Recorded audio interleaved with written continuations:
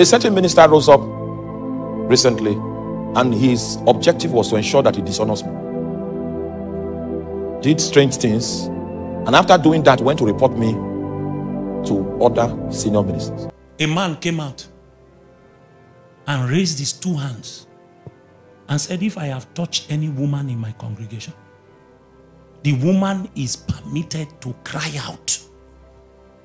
The church started fighting him. When we are supposed to gather and say, wow, so there's a man that can do this.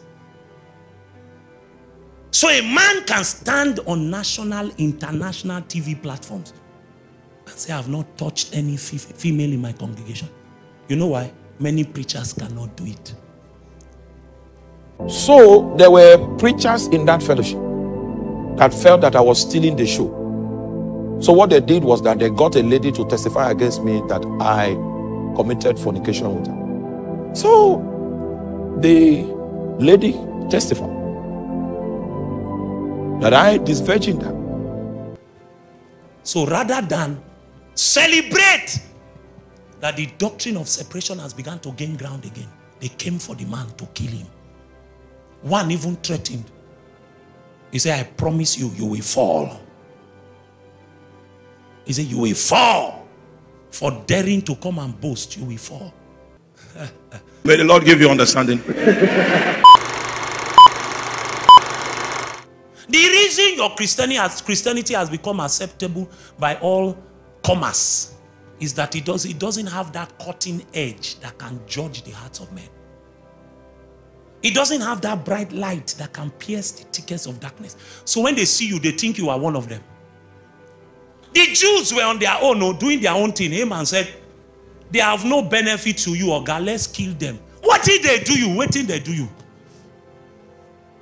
The only accusation he could bring, he said, they don't obey your laws. They are living by a different commandment. They dance to the beat of another drummer. They have pledged allegiance to another flag. So even though they are in your territory, you are not their king. They have another king. That's how they were living. So he said, kill them. He now even told them that if you kill anyone, you are allowed to take the person's property. He said, spoil them. So everybody that was not a Jew went to buy instruments, some axes, some spears, and all kinds of javelins. They must have started targeting the Jews that had small things they were managing, because you kill anyone, you are allowed to spoil them, take their property. Imagine some greedy thieves would have even targeted some people. Because in war, all is fair. That's what they say in war, that all is fair in war. So they can rape, they can pilfer, they can do all kinds of things. Because a decree had gone forth. Destroy them, kill them all. So they were drinking. Haman sat down with the king and popped champagne, and they were drinking. And the Bible says in Esther chapter 4, Mordecai perceived. Notice, the Bible did not say he heard. That means when he got the letter, he entered into his office as an intercessor and a prophet. And he saw beyond the letter. He knew that this was not just a mortal handwriting. That the one behind this thing was the devil himself. That the chosen people of the Lord had come under attack. And an attempt to wipe out a generation of men and women who loved God. He saw beyond the written letters. The reason many of you are comfortable is that you can't perceive. If you were to perceive beyond what you are seeing in the natural, you will kneel down and you will cry. A man came out and raised his 2 hands and said, if I have touched any woman in my congregation, the woman is permitted to cry out. The church started fighting him. Pressures of persecutions that came because of the message of the kingdom. And even till now, we are going through persecutions, which is a sign that we're in alignment. Hallelujah. What the persecutors don't know is that they are making us eligible for heavier measures of the spirit of glory, because you cannot overthrow what God is doing. The Spirit of glory doth rest upon you.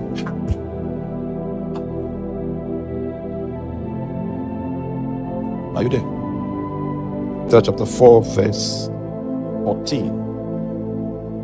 If ye be reproached for the name of Christ, happy are ye. Happy are ye. Everything was done to make that meeting flop. I'm not talking about small men. I'm talking about men heavy men. Everything was done to make sure that that meeting flopped. And you know what? Because it was of God, it could not be overthrown. That was one of the litmus tests that showed me that even if I am called to be with the Lord, what has happened, what is taking place will not die. No, it will. I saw men in authority fight, and they lacked the ability to overthrow it. He said, happy are you. That this is the route to authority. This is the route to spiritual capacity. Because if you are going to be an emissary for the kingdom of God and you don't have marks of suffering, you are a liar.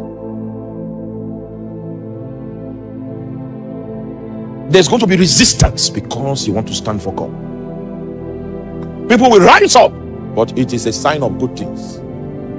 You are being recommended for another measure of the Spirit of glory that raises up, that will discomfit the efforts and the arguments of men to suppress. This is a way of promotion in the kingdom of God. Hallelujah. I remember during my youth service, there was a fellowship that I felt led to be part of. And those were the days that, before I left campus, little anointing had come on my life. So when I went for youth service, it was an opportunity for me to train myself in the Lord, train myself for ministry. So when we got part of that fellowship, I got involved. And the hand of God began to come on me. Hallelujah. I was a simple teacher and an intercessor at that time. I was not a powerful man. But when I finished teaching, the glory of God will come into that place and all kinds of encounters will begin to take place. In fact, some of them, I don't even know how it comes.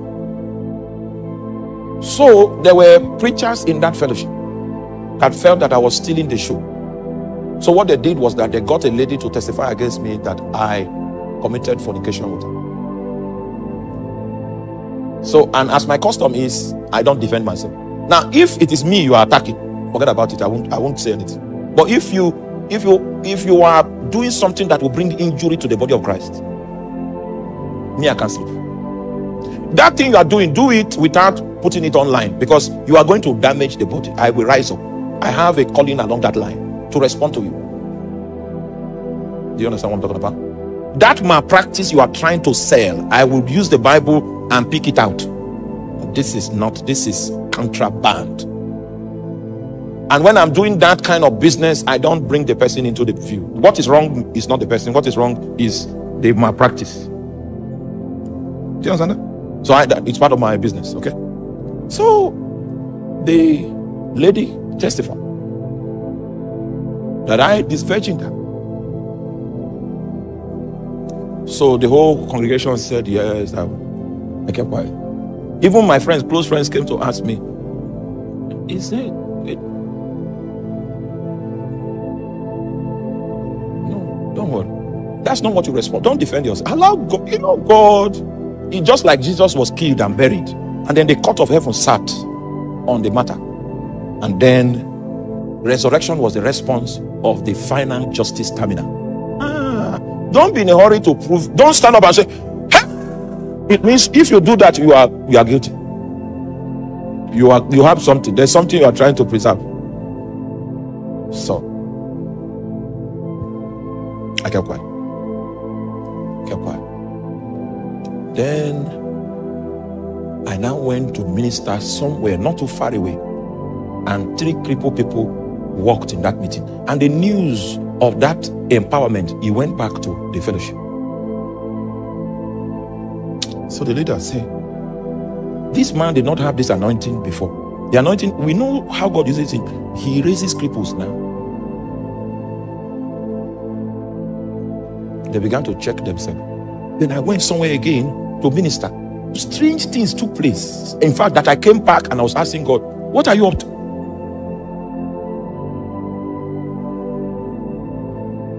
Are you there? When these things began to take place, then God went to torment the lady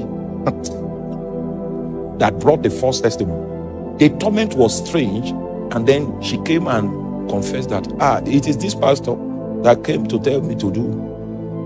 I was not even in that city when the confession broke out.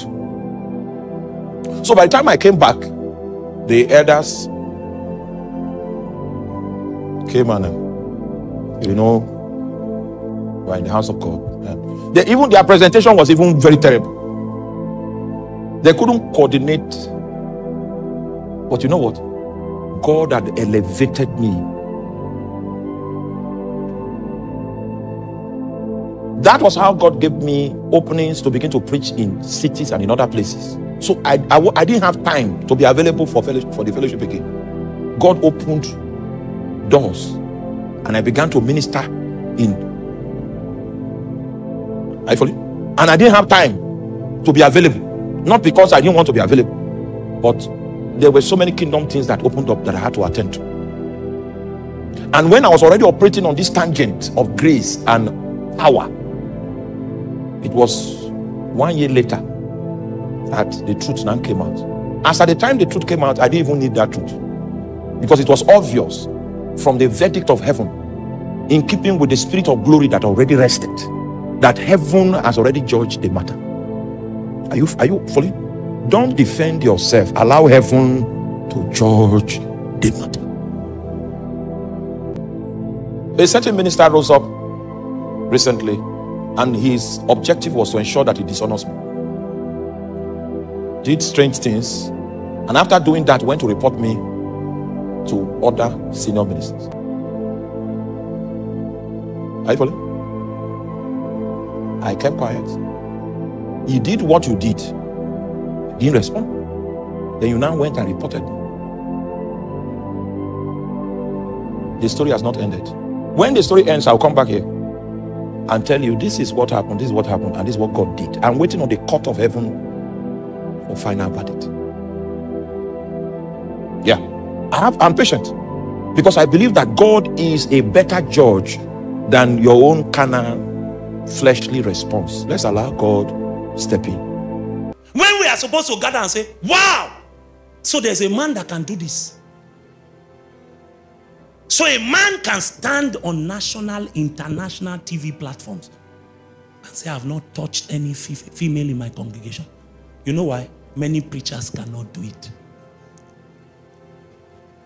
So rather than celebrate that the doctrine of separation has begun to gain ground again, they came for the man to kill him. One even threatened. He said, I promise you, you will fall. He said, you will fall. For daring to come and boast, you will fall. He will wait long. We may even be dancing in heaven when his own time on the earth has finished and my Father is still standing strong. He will never fall. Never. Because the one that watches over Israel, he neither slumbers nor sleeps. If God were to ever show you what you look like in the spirit, if he were to show you what he's trying to make with your life, if you were to see it, just a glimpse of it, nobody will beg you to do 40 days. You will begin to cry, give me this thing. The reason you are not crying is because you have not perceived. May the Lord give you understanding. Thank you for watching that video. I know you are blessed. I pray that the Lord will give us understanding. This is a great privilege for us to listen to the voice of God, and I pray the Lord will make us the doer of the word and not the hearer only, in the name of Jesus. Please do to like our video, subscribe to our channel, and click the notification button so you'll be notified whenever we have a video like this. And also Drop your comment. I pray that the Lord will help us. May the Lord give you understanding.